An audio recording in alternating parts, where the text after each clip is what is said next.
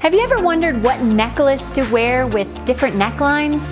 Today I'm tackling that question. Hi ladies, it's Erin and welcome back to my channel. Today I want to share with you what necklaces or what jewelry to wear with all of the different necklines, because there are a lot of different necklines. Probably won't even get to all of them, but I'm going to cover some of the basic necklines and give you some guidelines and ideas of what jewelry you can pair with those necklines. There's no hard and fast rule. You can certainly do whatever feels right for you. I have seen women in Texas who artfully pile on turquoise jewelry. It's a look that I love and I admire, and I think it's so cool. So you just have to kind of listen to your own inner style voice and do your own thing. But I'm just going to give you some guidelines to help you. So if you're one of those people that's like, what do I wear with that one shoulder top? Or what do I wear with that V-neck? Or what do I wear with the button down? What do I wear with the halter? I got you covered. Okay, so the first neckline I want to start with is something like this, a V neckline. This is also a wrap sweater. You pretty much always have this option with a neckline like this, a dainty pendant necklace, or you can do a choker necklace as well with the V-neck. Another option with your V-necks is a really pretty bib necklace, and you can go pretty big. You can go big and bold on that. This neckline is really tailor-made for something that is quite bold and makes a statement. If you want to do layered necklaces, there's nothing wrong with that, especially if you want to do a long pendant. The only thing I would say is make sure it's long enough so that it goes past your V, because you don't want like that happening. So if it's long enough, you won't have to worry about that. You don't want it to kind of hit right there, conflict with that V. You have a lot of jewelry necklace options with a V-neck. So again, you can do a dainty pendant, you can do a choker, you can do a bib necklace that sits right here at the collarbone, or you can even do a longer pendant as long as it's longer than your V. The next neckline I wanted to tackle is the halter neckline, and that's where you have something around the neck here, and then you have this triangle shape on the upper body. So with the halter neckline, what I usually do as a default is just to wear a pair of bold earrings like these. You could even do something a bit bolder, like these might be. Another option for you is a very subtle pendant necklace that falls within this framework. So you could do something like this.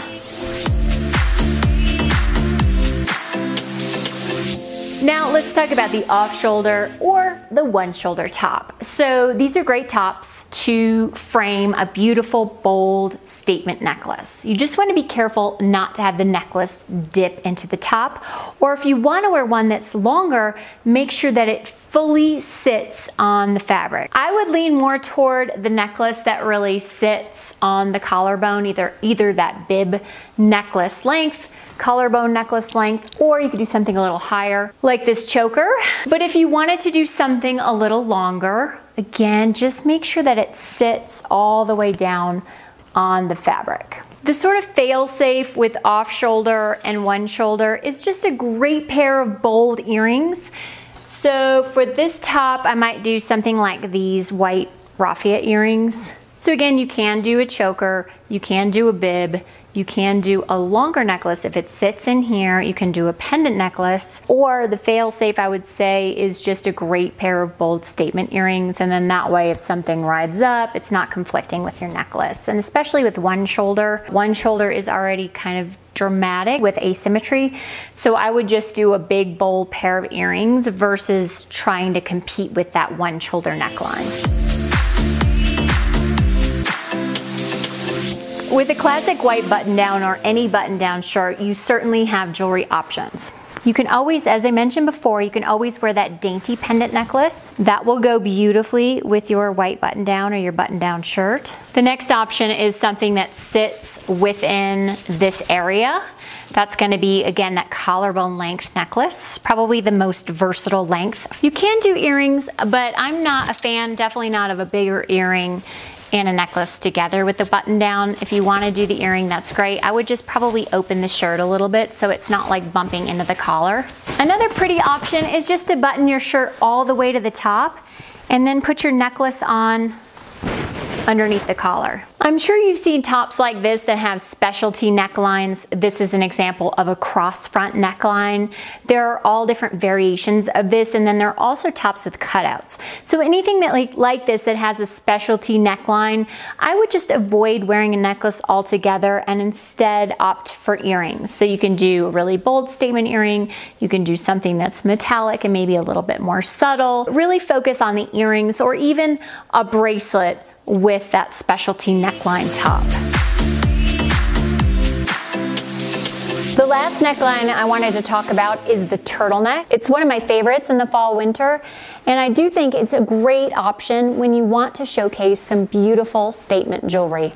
So it doesn't always have to be a black turtleneck, it can be a bright blue one. Both will achieve the same effect. So regardless of what your statement piece is, whether it's a great big pair of bold earrings or a great big bib necklace, the turtleneck really showcases it beautifully. It just really pops because you have that turtleneck. So if you have a pair of earrings, they really pop against that turtleneck.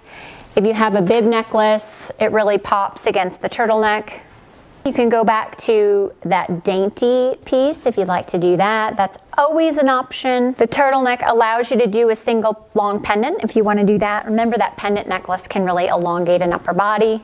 The only thing you can't really do with the turtleneck is a choker, for obvious reasons. It just is too much with the turtleneck itself. So this is probably as short as I would go with the turtleneck. I don't think you want to go any shorter than that.